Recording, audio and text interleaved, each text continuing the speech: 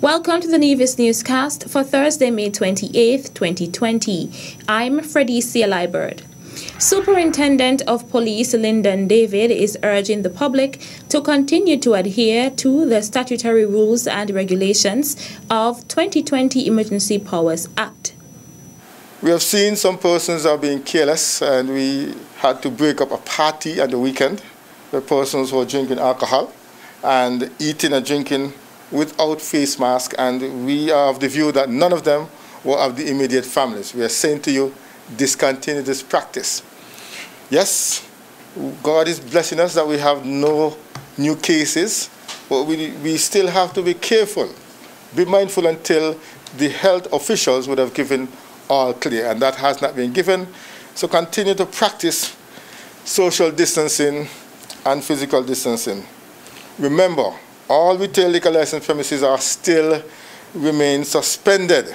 Therefore, there must not be any selling of liquor, and persons should not go on these premises to patronize them. He also made an appeal to religious institutions. All religious places of instruction or worship may function only on Saturday or Sunday, that is a day of limited operation between the hours of 7 a.m. and 5 p.m. Again, I repeat that. Only on Saturday and Sunday the places of worship should meet. Let us continue to follow these guidelines and instructions to ensure that we have no transmission at these places of worship. Also, all services shall begin in accordance with the provisions of these regulations, in particular Regulation 7, Regulation 15, and Regulation 17, and any other condition or directive given by the COVID-19 Task Force. Superintendent of Police Lyndon David was speaking at the COVID-19 EOC briefing for Monday, May 25, 2020.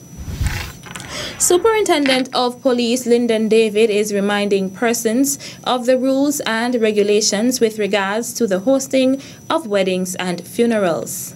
Notwithstanding Regulation 10, during a day of limited operation, a person may attend a wedding except no more than 25 persons shall be in attendance. No more than one officiant should be in attendance. Only essential camera technicians should be in attendance.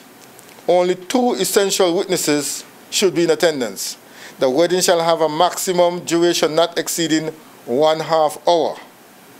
And all persons except the bride and groom shall adhere to social distancing and physical distancing protocols. Superintendent David also spoke about funerals. Regulation 16.6. It says here, notwithstanding Regulation 10, during a day of limited operation, a person may attend a funeral except A, no more than 25 members of the immediate family should be in attendance. B, no more than one officiant should be in attendance. C, only essential mortuary personnel should be in attendance. D, the funeral shall have a maximum duration not exceeding 1 hour. Superintendent of Police Lyndon David speaking at the COVID-19 daily briefing for May 25, 2020. The Nevis Water Department in the Nevis Island Administration NIA has added new areas throughout Nevis to a list of areas already affected by the implementation of a water rationing schedule on May 16, 2020. The water rationing, which will be implemented nightly from 10 p.m. to 4 a.m. until further notice, became necessary due to the ongoing dry spell being experienced on Nevis, the department says. The new areas added to the list with effect from May 24th are Cox, Clegot, Chickenstone, Meats Pasture, Taylor's Pasture, Montpelier, Lamper Hill, Coal Hill, Beach Road, Burden Pasture, Brown Pasture, Upper Morning Star, Upper Cane Garden, Shaw's Road, Fountain, Mount Lily, Upper Westbury, Cohoon Estate, and Upper Paradise Estate.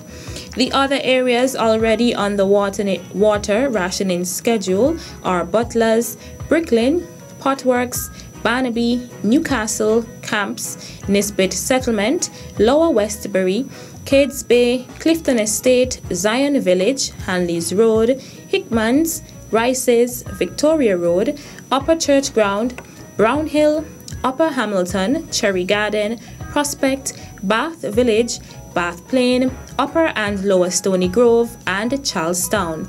The department registers its apologies for any inconvenience the interruptions may cause. Commissioner of Police of the Royal St. Christopher and Nevis Police Force, Hilroy Brandy, recognized several stakeholders for their commendable work during the fight against the COVID-19 pandemic. I want to take this opportunity to thank the rank and file of the Royal St. Christopher and Nevis Police Force for their hard work during the past 2 months. I also want to thank the members of the St. Kitts Nevis Defence Force, our sister partner, for its partnership with us and to make sure we have safer streets and communities, said Commissioner Brandy during the NEOC COVID-19 briefing for May 26, 2020. Commissioner Brandy also recognized the Ministry of Health for their meritorious contributions to St. Kitts and Nevis during the pandemic. I also want to thank the Ministry of Health both in St. Kitts and Nevis for their excellent performance over the last 5 months. I think without that type of work from the Ministry of Health, we would not have the success we are seeing in St. Kitts and Nevis today, he said. The Commissioner also expressed heartfelt gratitude to the general public for their continued cooperation with the Royal St. Christopher and Nevis Police Force. That's it for this edition of the Nevis Newscast. On behalf of all of us here at the Department of Information, I'm Freddie Steelibird. Thank you for viewing. We got this. Yeah. I can make it. No other choice but to be strong.